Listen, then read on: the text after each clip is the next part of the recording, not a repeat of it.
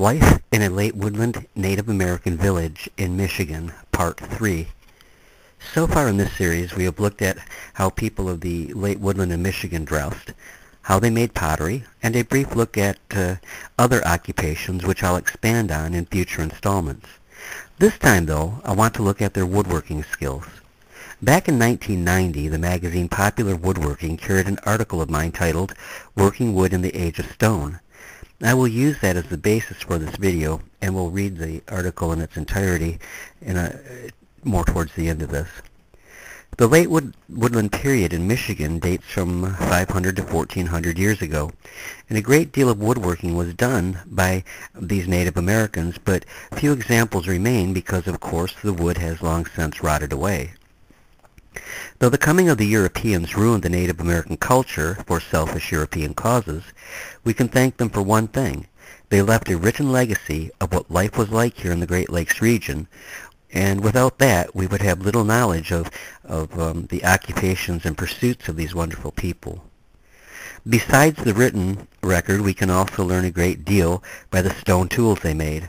On woodland sites, axes, both grooved and ungrooved, are common. Also found are chisels, gouges, flint blades, scrapers, stone spoke shaves, and the adze, as well as an abundance of stone drills. Wood was employed in the building of their lodges, fences, platforms, palisades. It was used for making bows, spears, and arrow shafts, as well as dugout canoes, and was the raw material for basket making. Wood was used for masks, totems, effigies, and bowls, plus likely hundreds of other uses that we don't even know at this point. There were also war clubs, cradle boards for babies. Let's begin with the dugout canoe. They were the common mode of transportation and were used more than the much romanticized white birch bark canoe.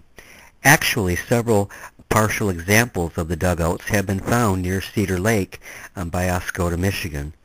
That they survived at all is because they had become encased in muck which sealed off the bacteria, causing decay, at least in part. One of the dearest friends I ever had was Jerry Wagner, who had a great talent for and love for recreating wooden relics using the same tools and methods the Native Americans used. I was at his private museum off F41 as he showed me a dugout canoe that he had made and explained the process to me. Jerry had felled the tree, cedar I believe, using a stone axe as the Indians would do. As they would do, he burned into the standing tree and then chopped away the burnt wood, continuing this process over and over until the tree came down. The process alone took a great deal of patience and time. And remember, even starting the fire was a job that probably none of us watching this video could do without a pocket lighter or a pack of matches. Once the tree was down, fire was used again, burning into the log and chipping away the burned wood to form the hollow, with finishing work done with an adze, again stone and again on a wooden handle. Jerry, as I recall, said it took maybe 40 to 45 hours to complete, which was really a good investment for the Native American traveler. With care, he would have transport that might last 20 plus years. Compare that to the worker today. How long do we struggle at work for a vehicle that might never be paid for, traded off as it starts to fall apart, a money pit of repairs, gas, and insurance? Yes, in some ways, the late woodland dwellers were much smarter than we are today, plus the dugout canoe did not pollute the environment. The birch bark canoe that most of us think of in connection with the Native Americans was also a product of the ancient woodworker. A lightweight and durable conveyance indeed, though unlike the dugout, was susceptible to puncture. W.B. Hinsdale pointed out in his book, The First People of Michigan, that the production of birch bark canoes was limited to the territory where the white birch tree grows sufficient in size for the purpose. He also pointed out that the bark of a few other trees was used for the purpose also. According to him, bark from some hickories made excellent canoes. Also, elm was said to be used at times. I'd like to quote the following from Mr. Hinsdale's book. The graceful specimens, so shapely and trim one sees now, are only a resemblance of the prototype made with stone tools and whatever other carpenter's implements the maker had devised. A knife and draw shave made of flint, a clamshell for finishing tools, a stone hatchet and a few perforators made of bone and antler, which were used as gimlets, could not have enabled the workman to produce more than a clumsy but nonetheless usable conveyance. Never mind the appearance, it is the invention and not the detail that testifies to the ingenuity of primitive man. Hinsdale used the word primitive, not me, for I in no wise view these woodland people as any more primitive than we are today. There is another device used in the navigation of the waters that also was produced by the woodland worker, and that of course was the paddle. Without this they would have been, well, up the creek without a, well, you get the picture. Of the dugout, it was not enough to know how to craft the wood, but also how to care for the finished product over the years. When not in use, these crafts would season, and they'd dry out, crack, and shrink. They had a method to avoid this. To avoid this, if the dugout was to not be in use for an extended period, it would be submerged in the water or buried in wet sand. Another thing that Mr. Wagner had pointed out to me, that with care, these late woodlanders had a vehicle that once completed might last them 20, 30 years in comparison to the investment and time we put into a vehicle today for a couple years. We don't get a good deal compared to them. Stopping here about the canoes and dugouts gives an incomplete picture, though. In another installment, we will look at the waterways and trails that made up the ancient transportation system of the Native American people. And here's a little teaser. We will in a future video take a look at a stone from Oscoda's Olvernetten Creek, which may be one of Michigan's earliest surviving maps. As we have seen already, the late woodland carpenter was busy indeed. His job began with making his own tools. There had to be wooden and sometimes bone handles for the cutting devices to be set into. In looking at a superb collection of wooden reproductions Jerry Wagner had recreated just as the originals were made, I had access of peeking back at a toolkit of the late woodland carpenter. Just as they would have done, Mr. Wagner sought out just the right branch formation in which to set the adze and the axe. The same was true of the draw knife, with its razor-sharp flint blade set into the section of branch. Hammer stones and axes were hafted onto wooden handles. Nearly every manual woodworking tool we have today, they had, including flint drills expertly knapped in the same technique that was used to produce the arrowheads. Hunting would have been near impossible without the carpenter, as he made the arrow and the spear shafts, as well as the bow.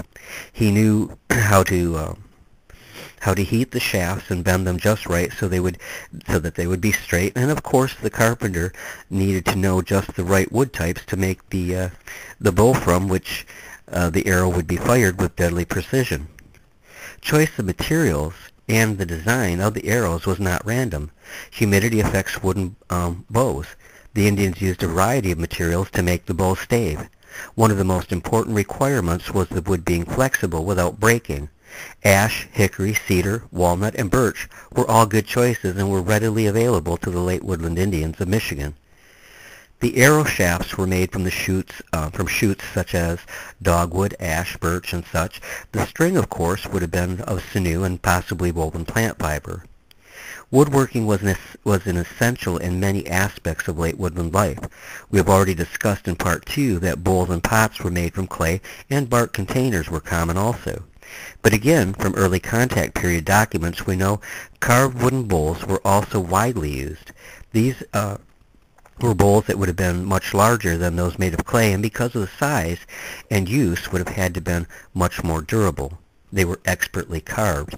Other items that were employed wood included totem symbols and drums, which were very much a part of the American Indian way of life. I'd like to now go to the article that appeared in Popular Woodworking magazine in September of 1990, and again that was titled Working Wood in the Age of Stone. When we consider the prehistoric peoples of the Americas, we naturally tend to think of the beautiful stone artifacts on display in museums and private collections. And why not? After all, this period before writing is generally known as the Stone Age. Nonetheless, when the Europeans first made contact with the Indians, they found that wooden implements were as abundant as stone ones. We have few prehistoric wood relics today, of course, because untreated wood does not stand up well to the ravages of time. A few examples of Native American woodworking have survived, one not far from where I live. From out of the muck along Cedar Lake, near Oscoda, Michigan, was pulled a dugout canoe, but such relics are few and far between. Many of the stone tools recovered by archaeologists are directly related to woodworking. Let's take a look at these stone woodworking tools and some of the woodworking duties that occupied the American Indians. The basic tool was the axe or celt, the difference being that the axe is grooved in order to attach to the handle, while the celt is not. Axes are grooved in several ways. In some, the groove runs all the way around the stone, while others show a three-quarter groove or half groove. Celts are easier to make and more abundant than grooved axe. But the manufacture of any stone tool is complicated and a difficult endeavor, requiring skill developed through considerable practice. Most axes are single-bitted, although double-bitted ones have been found, and some are fluted and barbed. Prehistoric peoples also made ceremonial axes, which were quite often elaborate and intended for burial inclusion. Felling a tree with a stone axe or celt was a laborious undertaking. The most common method was to build a fire around the base of the tree and burn into it as far as possible. Then an axe was used to chop away the carbonized wood. The process was repeated over and over until the tree was downed. When planks were required, stone or wood wedges were used to split what was needed off the trunk. Another important tool in the Indian woodworking was the stone drill, generally made of chert and either straight or T-shaped, and they were set into wooden shafts and spun by hand or by the use of a bow. The adze, usually hefted in wood from the crotch of a tree, was essentially, in many Native American tribes, Native American tribes. It was especially useful in carving dugout canoes. The method was similar to felling the tree. The maker burned into the log and carved away the charred wood. Native Americans made many fine small items of wood. Wooden spoons were common, as were bowls, face masks, and in some areas totem poles. While the rough forms could be worked out with the axe or adze, something akin to a knife was needed to fine-tune them. The waste slivers from the chipping of flint and flaking of arrowhead production provided a rich source of carving and whittling blades. If you've ever excavated at an archaeological site where chert had been worked, you probably sliced your hands more than once on the razor-sharp dovettage. The pieces flake off in all sizes and are ideal for wood carving. An important use for wood was in the making of arrow shafts. The photo above right shows a notch tool used to smooth shafts. The Indians also made and used stone wrenches for straightening shafts, and sometimes these tools were worn as personal ornamentation. Some tribes fashioned war clubs, fish hooks, bows, baby carrying boards, and even pipe stems from wood. Another important use of wood in the Stone Age was structural. The small trees felled and employed as poles in the great variety of Native American homes. Basket making was very much a woodworking art.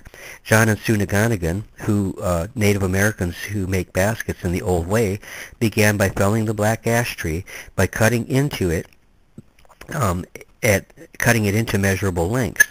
The wood is then beat with a hammer, stone in the ancient times, until the annual growth rings can be separated and cut into strips. After they have dried, the strips are split into thinner strips, which are then woven into sturdy baskets. We've just scratched the surface of an immense subject, and the purpose of this video is not to be all comprehensive, but just to give a basic idea as to what life was like in a late woodland Native American Indian village in Michigan.